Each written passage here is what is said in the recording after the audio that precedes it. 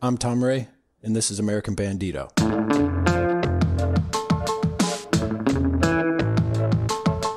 On this episode of the podcast, I get the chance to meet. My name is Sean Chappell. I am the sole proprietor of Red Fracture, which is an online concern trying to sell t-shirts.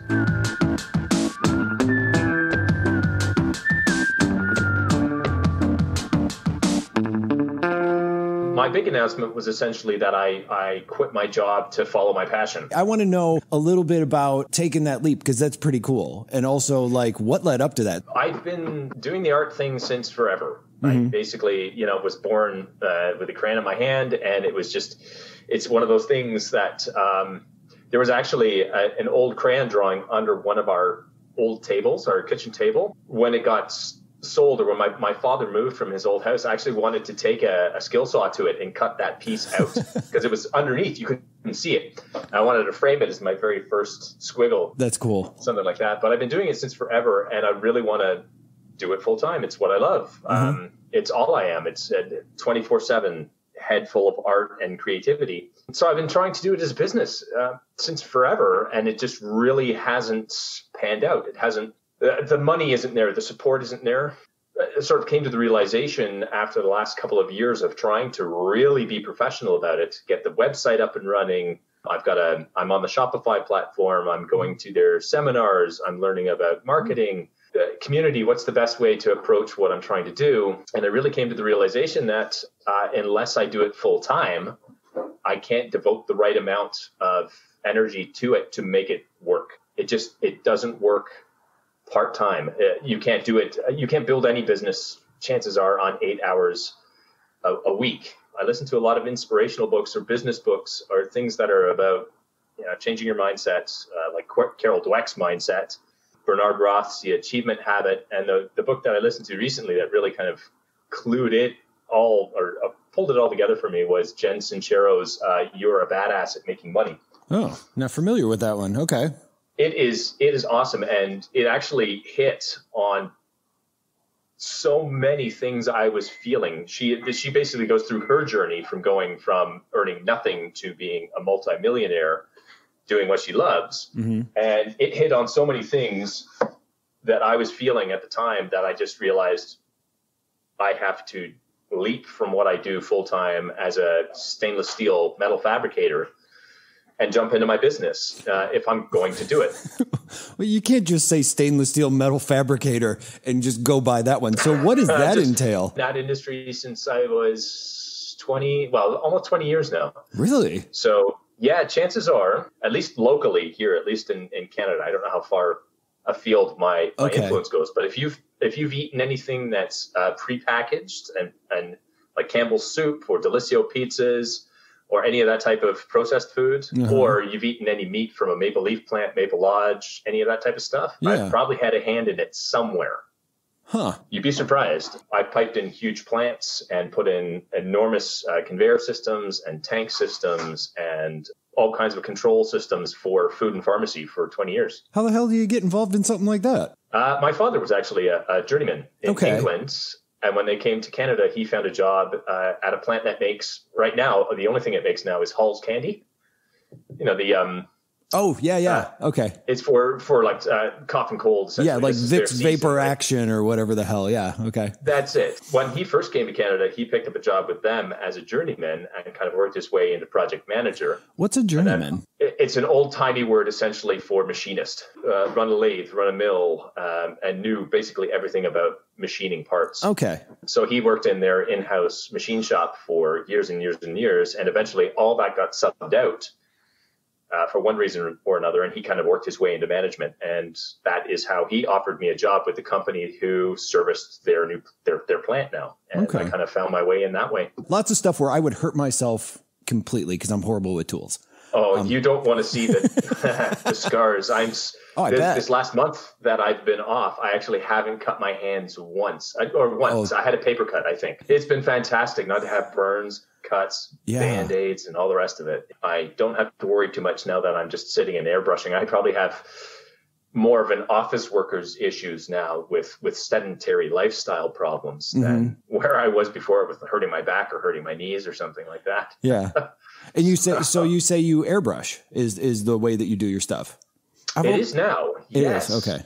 I picked that up about 3 years ago. A friend of mine, I've been painting with acrylics since high school. A teacher introduced me to acrylics because I only thought it was oils. I thought that was painting. That was what you did. I tried oils as a kid. My parents got me a set for Christmas. They were fun to blend, but they never dried. It took months. I sat them.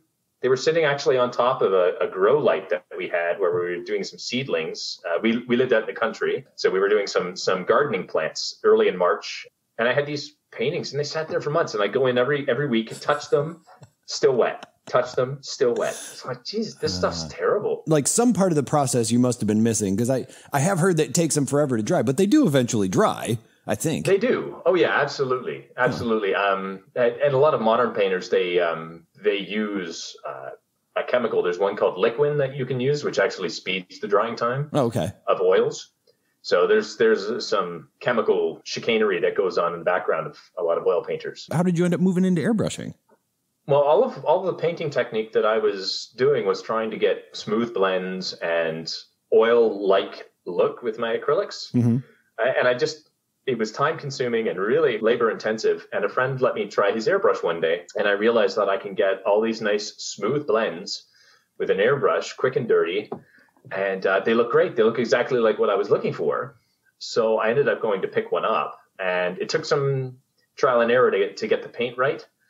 You can buy airbrush paint, which is thinned down and has the right pigments in it for the consistency of the airbrush, because the aperture in the end of it is really tiny. It's 0.35 millimeters or something like that, or it's really small. It's like the head of a pin, essentially, or the point of a pin, because that's your needle goes through it. But after that, I kind of figured it out, and I've been, because of my fabrication experience, I've been TIG welding, which is a form of welding which is really specific and really prissy. It's almost like I would say it's akin to being a dentist. You have a torch in your hand, and you have a little filler rod, and you've got to gently make these really nice connections with the stainless.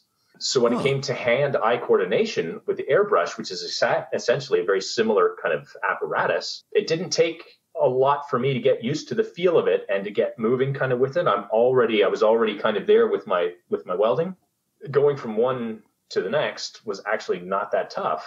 And because I've been training myself for 20 years to try to get sort of an illusory effect with my artwork, doing that also didn't take a lot of time. I didn't really have to figure out how to make form or create that illusion of three-dimensionality. It was already in my head. So I just needed to really figure out the flow with the airbrush, and I've kind of got that wired up tight now. So it's working really well for me. I love it. I wish I found it 20 years ago. I wish my teacher back in high school had put that airbrush in my hand rather than a paintbrush, because I'd be somewhere else right now.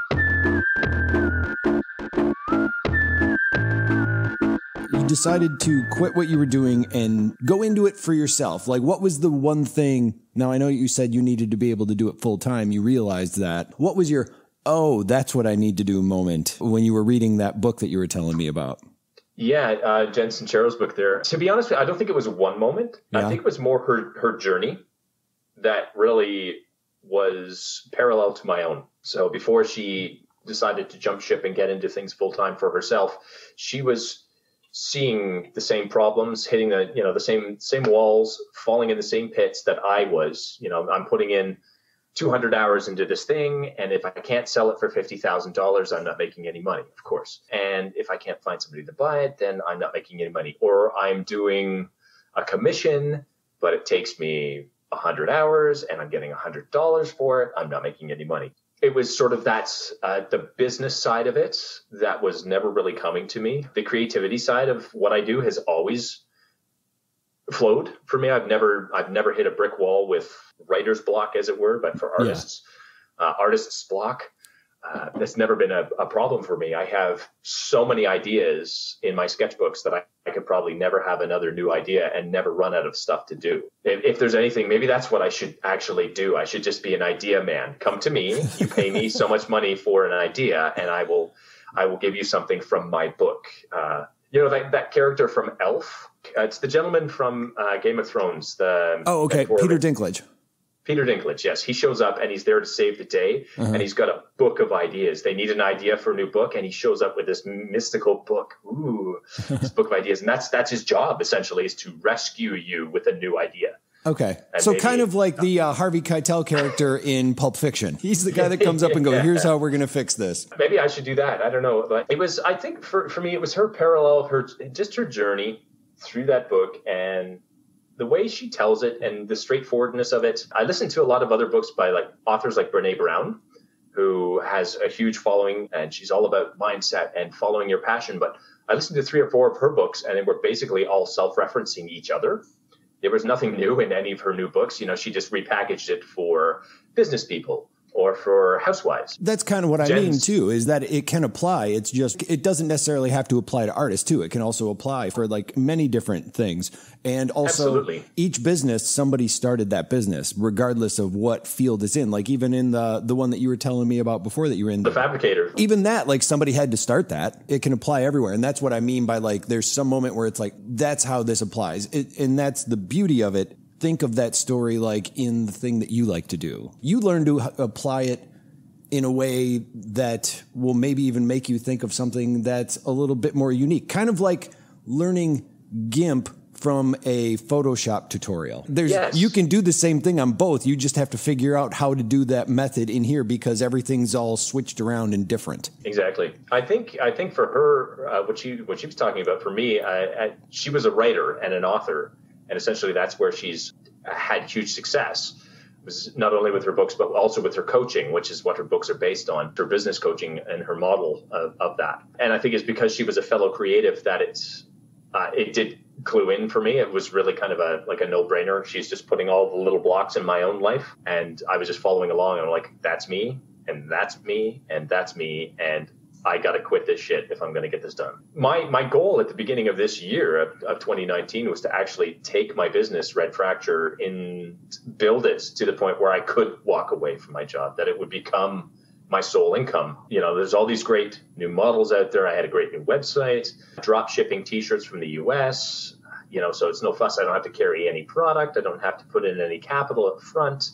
It's an easy model to do, but I wasn't able to work on it at all, and it just kind of sat there doing nothing. Nobody was coming to the site.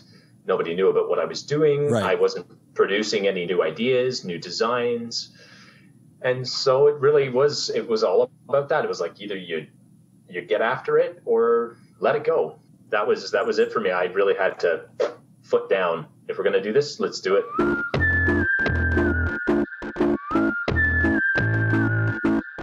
First of all, who are you drop shipping through for your t-shirts? Right now it's through Printful. I've been using that too. I like it. Yeah, they actually, I test marketed a bunch of stuff through another company called Printify. Yeah.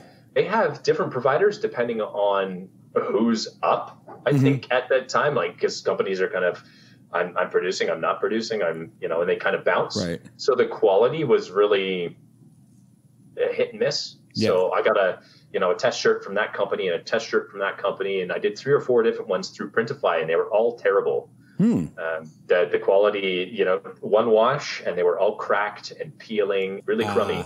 Cheap, but you get what you pay for. That's how it was. So I tried Printful next, and I still have the one that I test ordered from a year ago, and it's still great. It's still awesome. So I've been really happy with their quality. It cost a little more, so the profit margin through them is not as much. But, I mean, if you're selling 1,000 T-shirts a day, what does it matter? Ben Story was a guy that I talked to, and he was doing print-on-demand shirts, and he was telling me about how he has tons of shirts that he put out there that he goes, you wouldn't know that they were mine. And he's like, and I'm not going to tell you they're mine.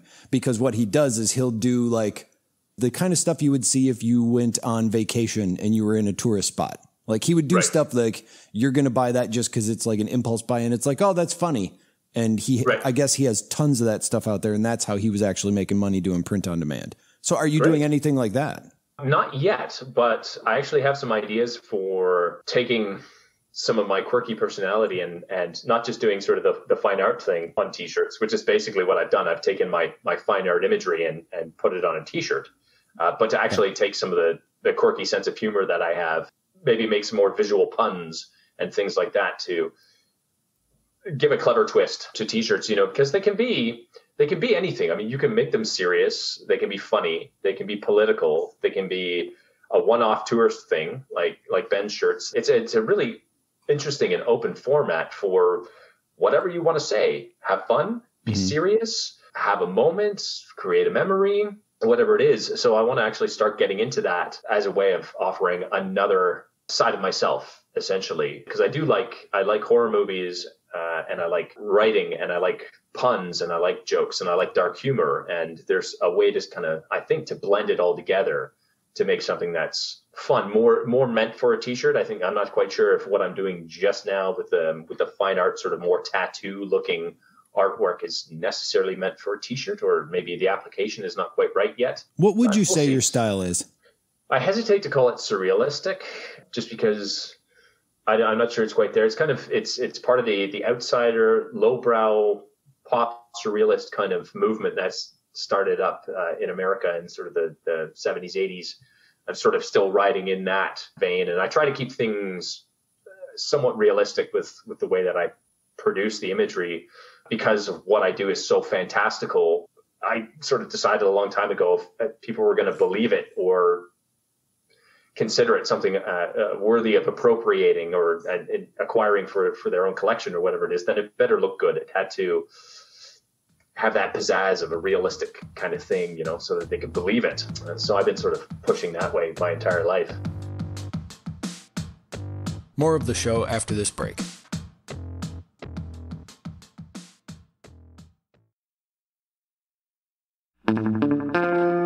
Now that you're going into business for yourself, what are you working up to? Like, what's your 1-year plan so far?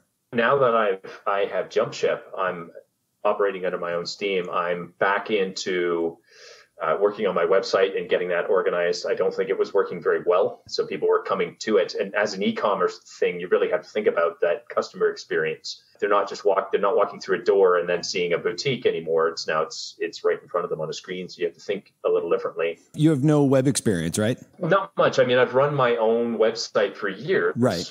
I had a lot of gallery websites, and I've done some stuff through WordPress and tried a couple of different platforms. But this is my first sort of, I'm going to pay for it, professional website through Shopify. And I'm still doing the work myself, but now I'm getting the support of Shopify, and I have access to their professionals and their learning sessions and all that stuff. So even though I'm paying, it's not just for a website, it's for a whole body of learning and experience that I can access. Right. But you're not like coding it from the ground up or getting in the back end and that's what I meant. It's like you're using the platform is basically. Oh yeah, absolutely. Yeah. Okay. It's a lot of plug and play. There's customizability. Is that a word? I'm not quite sure that's a word, but it is now. We'll allow it. You can, change the font, change the color, change the layout. Right. You can do that sort of stuff. But there's a basic architecture to all of the stuff that they support. Yeah, it's a lot of plug and play. It's easy. So now that I'm here at this point, it's been about a month since I quit. I quit just at the beginning of November. And yeah, so it's been about getting that platform, the e-commerce platform, back together, getting back in touch with Shopify. So I've taken some courses with them and done some one-on-one stuff with some professionals there to kind of vet my website and how it looks. I've actually been approaching people in the community, trying to find like a support system essentially for entrepreneurs and for small business, and to find people who are in the same situation as me to start friendships and partnerships, and trying to do all those things I couldn't do when I was working 60, 70 hours a week at being a fabricator. So I'm turning all that time now into building what Red Fracture needs to be. And hopefully by the end of 1 year, I mean, I only have so much money to live off of before I start, having to go to credit and home equity and stuff like that. Yeah. I am willing to go bankrupt to try to make this happen, but I'd really like to not go there if I can help it. Of course. After 1 year, I want this e-commerce platform to be operating at a point where there's continuous passive income coming in off of my designs, off of my tees, off of some of my original art, anything I could turn it into prints. I want to try to keep the number of products that I offer to a certain number. You can with drop shipping nowadays, you can take your image and you can put it on a pen and on a mug and on a pillow and I don't want to totally. I think there's a website called Zazzle. Yes. Which will do that for you. You can throw it on anything you want. And I kind of want to start a brand. I want it to be very specific. I'm trying to keep it to a dull roar when it comes to all the products that I offer. But what I do offer, I want it to, inside of a year, I want it to be running itself to a degree so that I can focus on creating new designs, creating new opportunities, rather than having to sit behind the computer and constantly work every day trying to get more t-shirt sales. I started up a YouTube channel to talk about my journey. So every week I produce another video saying, here's a couple of things that I did this week, and I'll go into depth. Which I think is smart. Well, I think people would really be interested in knowing the behind the scenes. You know, it's not just a pretty wrapped picture in a frame anymore. Like here's the dirty work that goes on behind the scenes. If you're thinking of doing what I'm doing, you might find this of use. And I'd like to eventually outsource that. I would like to be able to shoot the video. Right.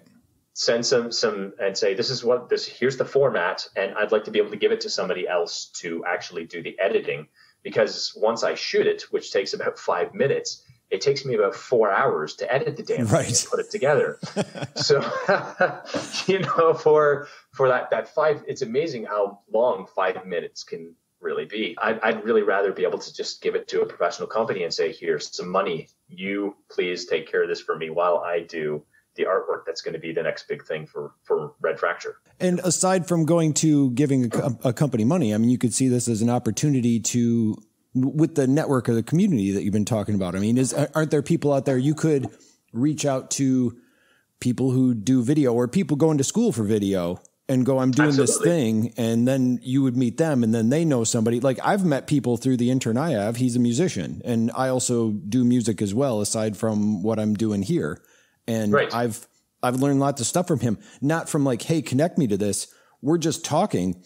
And he's like, oh, we got this. I think they just played Michigan recently or something like that. They'll play places. And he's like, oh, we just did a thing with this band. And I'm like, how are you getting these shows? And then he just tells me like, oh, this and that. And through the conversation, it's like light bulbs will start going off just from the conversation. And I'm not asking him to hook me up. I'm just talking with him. And it's like, oh yeah, that's how you're doing it. Cool. And then I get a bunch of ideas. So maybe that's something too. Like they're learning something from you. You're learning something from them. I don't know. I'm just not a bad idea. Throwing it out there, so. And that's one of those things that I've been missing because I've been giving so much of my time to somebody else's company for so long. I don't have those connections in the community. That's where I am now. That's what I'm jumping into. So recently I applied for an opportunity for a business grant. Oh, cool. Through Kitchener City Hall. And I was invited into the program. I was all overjoyed. I thought, oh, I got a grant. I'm going to get $5,000. Woo!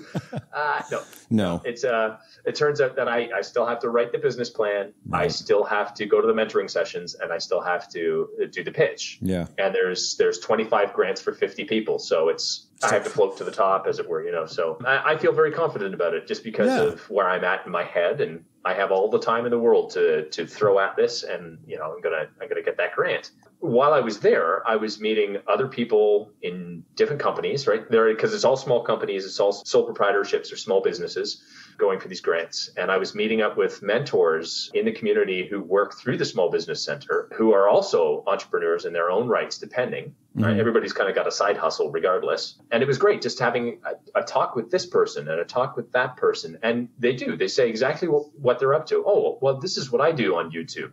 And this is what's worked for me. Or here's a friend of mine. You should give her a call. She's really good at media relations. Maybe you can chat with her about what you're trying to do. Or, oh, I know a guy who's an importer and he can get you those tropical plants that you're trying to resell to millennials for so much cheaper, or whatever it is. There are all kinds of businesses there. And those connections are great. You're absolutely right. Just to talk. One of the other things Sean has been doing is creating a game called Honey Bomb. Honey Bomb is our first game, and it came out a chat. We met up with a couple of other local artists, my wife and I, and we were having a talk at Williams, which is a cafe up here.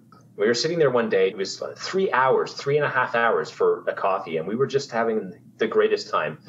And there's this game that we played at camp when I was 14, and essentially it was, I'm going to give you a scenario. You have to figure out how the man died. And all the guy says is, there's a man dead in a phone booth. Go. and you can only ask him sort of yes or no questions. Is the man tall? That's a delightful children's game, by the way. Yeah, I know. Well, the counselors, we were 14. The counselors were probably just out of high school themselves. So, right. Yeah.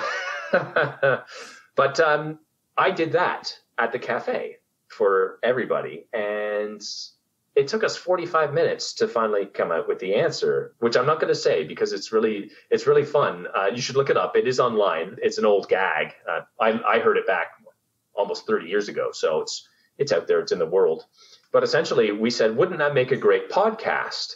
Wouldn't that make a great something if we were to just sit around and have these ideas? About a month later, we were kind of sitting around I'm having this thought in my head about how do I make Red Fracture work? Artwork.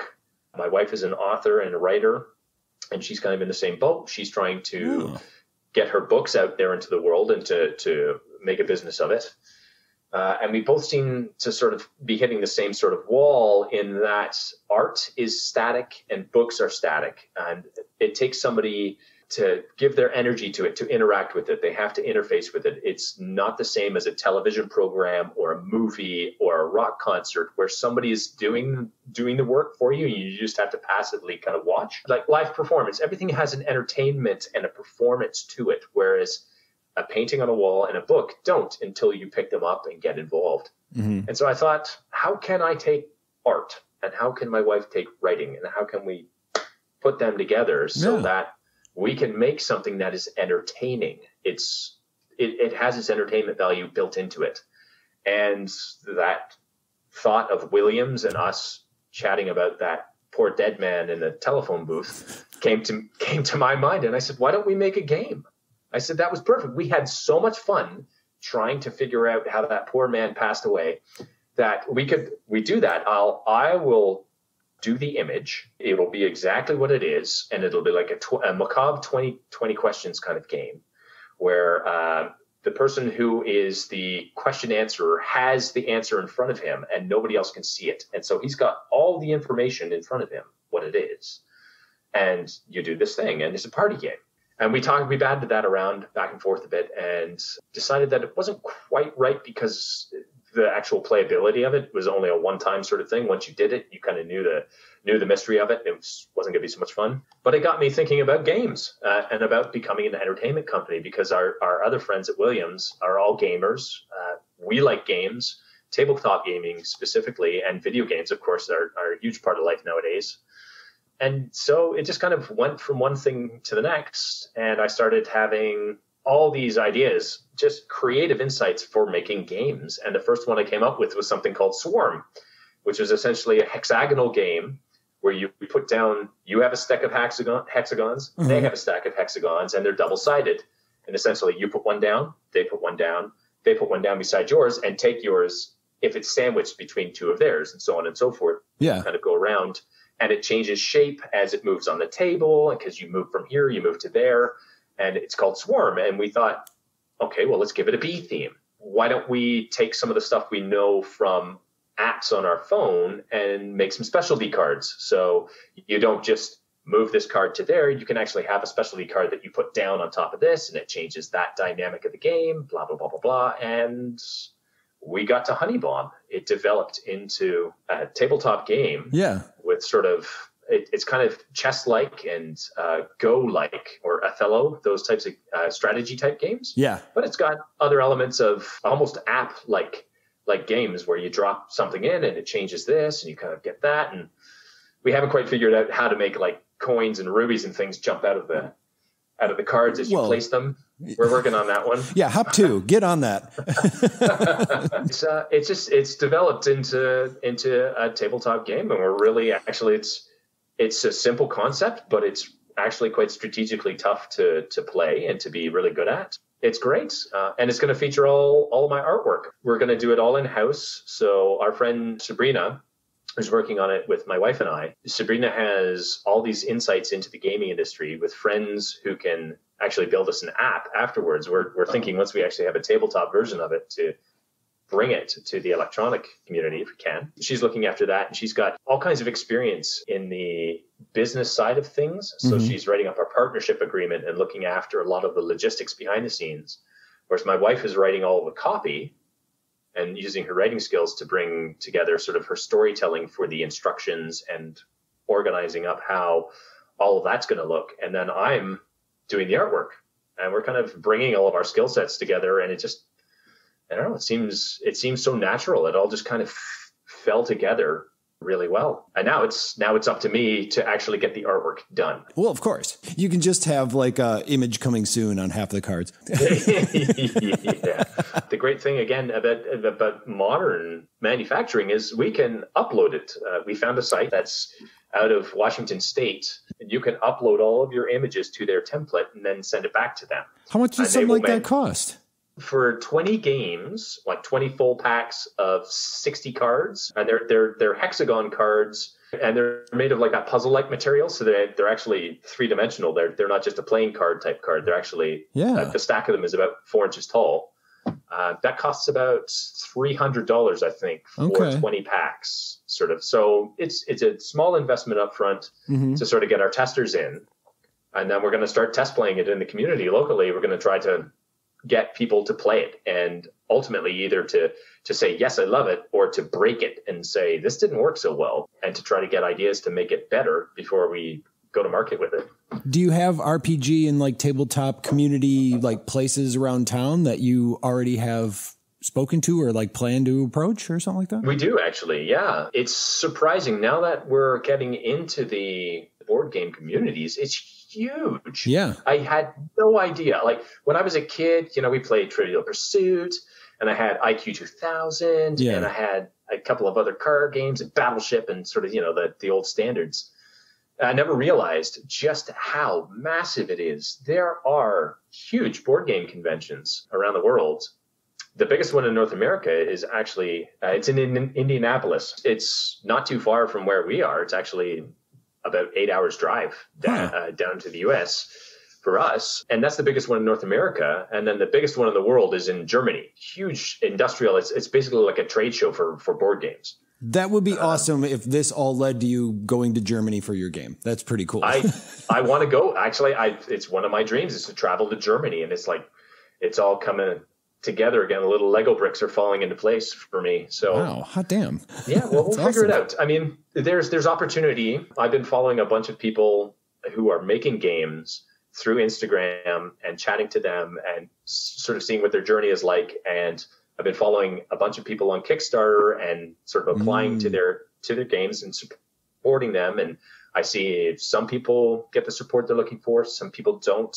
Even if we have a really great product, we're still a little bit at the mercy of the market and who knows about it and who's willing to support it. And so there's all these things to think about. They say, don't do it in January or February.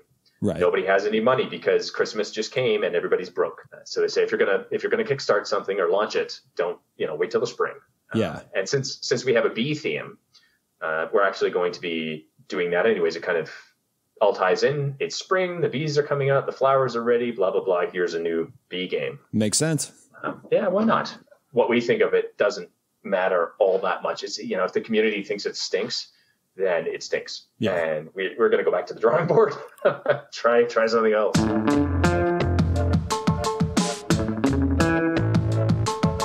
If you'd like to learn more about Sean Chappell, you can visit his website at redfracture.com. The music for this episode is by my band Lorenzo's Music at lorenzosmusic.com. And if you haven't already, don't forget to subscribe to this podcast on Spotify, Apple Podcasts, Google Podcasts, or wherever you get your podcasts. I'll be back next week, so until then, so long.